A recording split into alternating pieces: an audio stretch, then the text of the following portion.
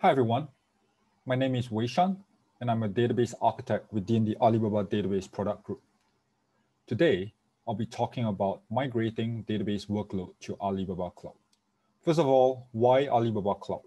Today, Alibaba Group has many different business units, and all of these different business units like retail businesses, logistics businesses, entertainment businesses all run on Alibaba technology backbone today. It is supported by various different technology that we use. For example, PolarDB X, AnalyticDB, and NoSQL engine like Lindum. During the 2020 Double 11 day, the entire promotion sales day was running on Alibaba Cloud. For example, our AnalyticDB or ADB transaction per second reached 5 million with a P95 latency of less than 10 milliseconds. During the day itself, our peak workload, peak order, it was 583,000 per second, and PolarDB transaction per second hit 140 million per second. Today, the entire promotion of Double 11, the entire sales day, runs on Alibaba Cloud. We are also globally trusted by many different brands across the world, be it fintech businesses, logistic businesses, banking sector, travel vertical. It's across a wide industry of businesses. This is a high-level blueprint of all the different services that we have today in Alibaba Cloud. Under the OLTP engine, we have PolarDB X, PolarDB, and RDS. Under the OLAP vertical, we have ADB and AnalyticDB. If you like to build a data lake in Alibaba Cloud, we have the DLA, Data Lake Analytics, ClickHouse, a growing popular NoSQL columnar database. Under the NoSQL vertical, we have Lindum. It's a multi-model database that can support time series data, log, event. We also have NoSQL, the Redis. We also have our own enterprise edition called TER, which is multi-threaded. For graph workload, we have GDB. For document workload, we have MongoDB, we have HBase, and white columnar, we also have Cassandra. Under the tools and utilities section, we have DTS, Data Transmission Service for any-to-any replication or migration. ADAM, Advanced Database and Application Migration to migrate out of Oracle database.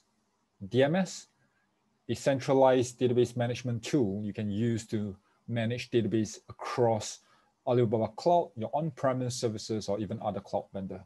DBS, Database Backup Service.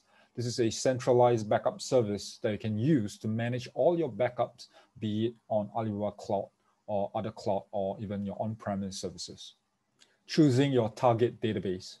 If you have a OLTP or relational database that you would like to migrate to Alibaba Cloud, these are some of the workflow that you can use to choose the right database to move to.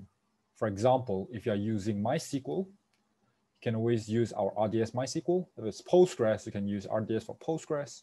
If you have a requirement on the data storage, for example, you need up to 100 terabyte, you need high elasticity, you want a high performant MySQL, you can always use PolarDB, our cloud native OLTP database engine.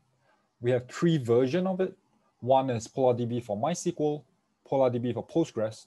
These are drop-in replacement that is 100% compatible with MySQL or Postgres. If you have an Oracle database on-premise and you want to migrate to cloud, you can use PolarDB Oracle, which is highly compatible with the Oracle engine, requires certain modification, but that can be evaluated from ADAM. If you are looking to migrate your OLAP workload or your data warehouse to Alibaba Cloud, we have mainly 2 flavors for data warehouse. ADB for MySQL, ADB for Postgres. These are cloud-native data warehousing solution with real-time integration from your upstream sources. So you can stream data from MySQL to AnalyticDB for MySQL in real time. And then with the fast analytics on it, you can achieve end-to-end real-time analytics. If you want to build a data lake, or if you want to do federated queries across different data sources, you can use Data Lake Analytics. If you have a ClickHouse on-premise that you want to migrate to Alibaba Cloud, you can look at our managed ClickHouse service.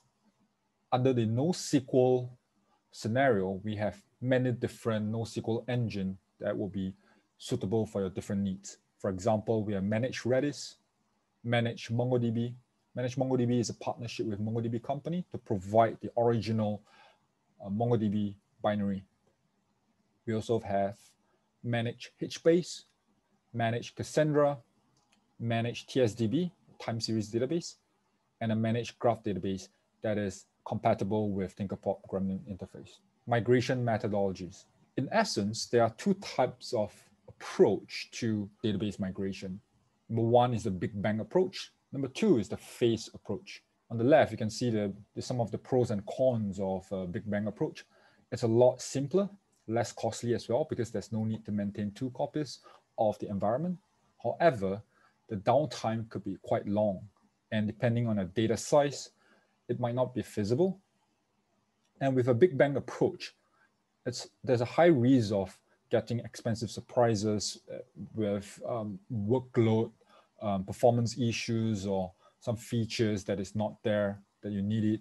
So the surprises, because the testing itself, you will not be able to test across the production workload. So there'll be a lot of things that might just pop up, and it's very expensive to fix those.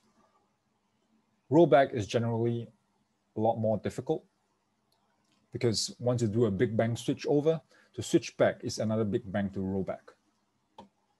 Phase approach are much more common these days, even though it's more expensive, more complex. However, the downtime required is very minimal, because you can actually build a second environment, a duplicate environment for your application to start doing testing with the actual production workload. So it's less prone to expensive surprises. However, it is also a bit tricky to keep both your source and target database in sync. You need to use some sort of CDC solution to make sure that they are in sync. If not, you have to configure your application to do a do write on the application side. This is how a Big Bang approach looks like. So you have your source and target database. This is a source, and your client is connecting to the application tier, which is connecting to the database.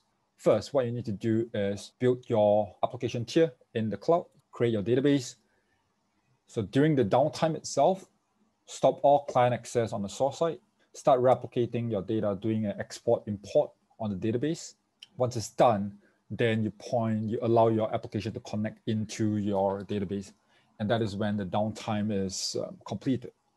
And depending on your database size, this migration approach can take up to hours or even days.